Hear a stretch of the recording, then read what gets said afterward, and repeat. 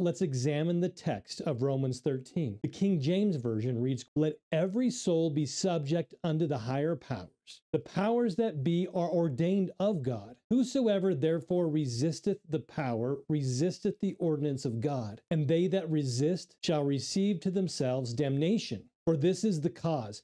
Pay ye tribute also, for they are God's ministers, attending continually upon this very thing. Render therefore to all their dues." Algernon Sidney, an English politician, posed this question. The Apostle, farther explaining himself, and showing who may be accounted a magistrate, and what the duty of such a one is, informs us when we should fear, and on what account. Now if our author were alive, I would ask him whether in his conscience he believed that Tiberius, Caligula, Claudius, Nero, and the rabble of succeeding monsters were a praise to those who did well, and a terror to those who did ill, and not the contrary, a praise to the worst, and a terror to the best men of the world?